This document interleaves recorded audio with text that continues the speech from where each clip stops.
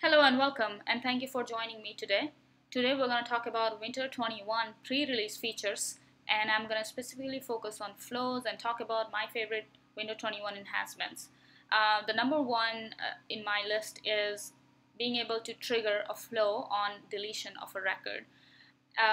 Why is that such a huge enhancement? Is because that was one of the biggest gap between trigger and flow or process or any other non-code automated solutions. Because anytime you want to fire something on deletion of a record, you wouldn't be able to do that using process or a flow or a workflow, because that's just not supported, and you could only do that on an update or a create of a record. And the use case, if you're not familiar, why you would want to fire an action on deletion of a record is there could be multiple reasons. The use case I'm going to work today with is I have an account that is set to status active. So if an active account is deleted from the system by anyone, you as a business owner want to know who deleted the account and what was the reason, what was the account name that was deleted. So that would be pretty useful information to know and being alerted immediately. So let's get started, and I'm also gonna start highlighting other enhancements while I create this delete flow. Okay, so we are in the new flow and everything looks the same, except we now have record is created, updated, or deleted. So that is a new feature. Hit next, and this is something new as well. So if you like to check out auto layout, this is more, you'll have the plus symbol. You can start adding the elements directly from the plus rather than dragging and dropping from the left side. I've tried that, but I still prefer the freeform version. So that's just more like a layout thing, not really a functionality difference. So once we are here on the record triggered flow, hit edit, and here now you see a new option that is the record is deleted. So just click on that, and obviously it's going to say, give you what it does. It essentially fires any action that you'll notify based on trigger deletion of a record. So and the dollar symbol record, that contains that variable that you are deleting, same as everything else.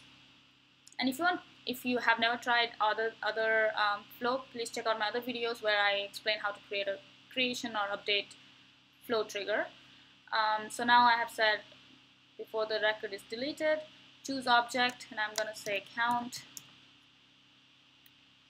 So in my use case is that account is active, then I should get that email. So this condition requirement that you're seeing on the screen, that is also actually new with Winter 21, because until now you were not able to define conditions directly on the trigger itself.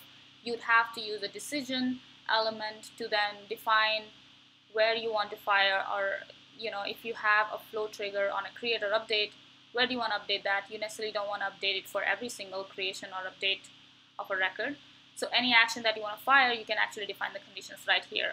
And this is pretty big enhancement as well, because in trigger, if you have written trigger, this is pretty standard requirement, or pretty standard thing to do, where you can say if this happens, do this. So, and also now they're supporting and or and custom condition logic too, so that is really interesting, and I definitely am excited to try that out. So, but for now, let's just say type, the count type is active. That's my condition. Sorry, is active equal to yes. So I'm just going to say active equal to yes, and hit done. So the trigger should only fire when an account of active yes is deleted, but any other account gets deleted, this trigger won't run at all.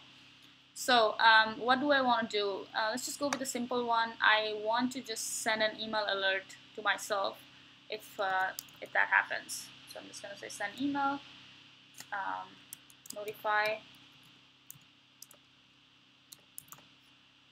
And just for fun, let's just create a body as well. So I'm going to say I want to create a text template, because that's what we usually do for email body, and add description, and here you can say body,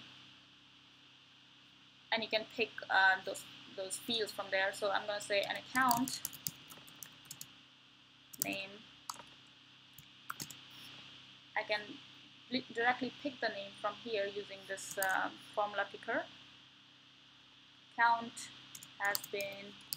was deleted by, and I can go back and say who was the user who was deleting that. So I can say user.name.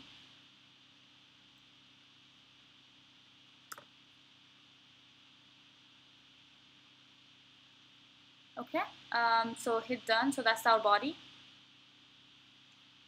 And for the subject, I'm just going to say account deleted, hard-coded here. You can also create a text type of variable and use that.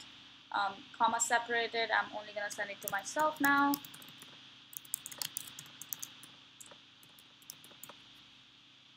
And hit done.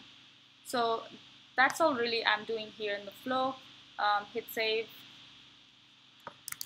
account delete, and this is a before delete for all those developers.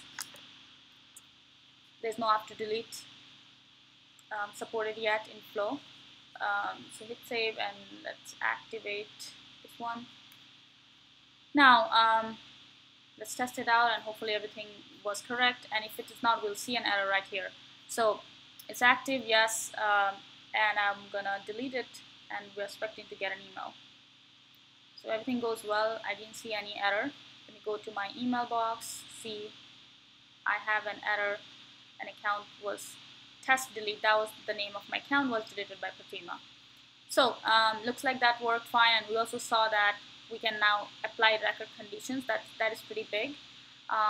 Another thing I want to show is, I'm just going to open one of the flows that I had from before, and you can now actually see the look and feel of this field picker has changed, and now you can actually check use this field picker from anywhere, and you can also use, just to show you, so this was not possible, so you could only get one step, but now you can go to multiple steps as well. So that's really exciting as well to try out. So I can say parent account and get that field here. Okay, so we looked at that, and looking at, just to show you how the auto layout looks like, it's going to be like this, and if you notice, the element is disappeared now, and you can only add it from here. So plus, and you can add all the elements directly from here if you prefer that. It's really a personal preference. Okay, another enhancement that we have is actually being able to debug as a different user. So what that means is, I'm just opening an existing flow here, hit debug, and you will see a new option where I have run flow as another user. So let's say if you're building a flow for an end user and you want to make sure that the flow actually does work for the end user, you can do so by selecting the users from here. I don't have any other users, but this is really cool and will be very helpful, because so many times we build the flows and the users probably don't have access to the field or the record itself, and you end up seeing all these error emails. So now you can just test it right here.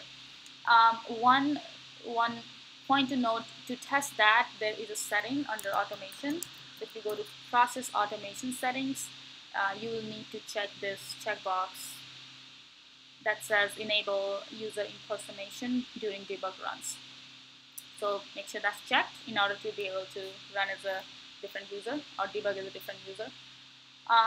One feature that I won't be able to show you today is actually being able to use multi-column or multi-column in your flow.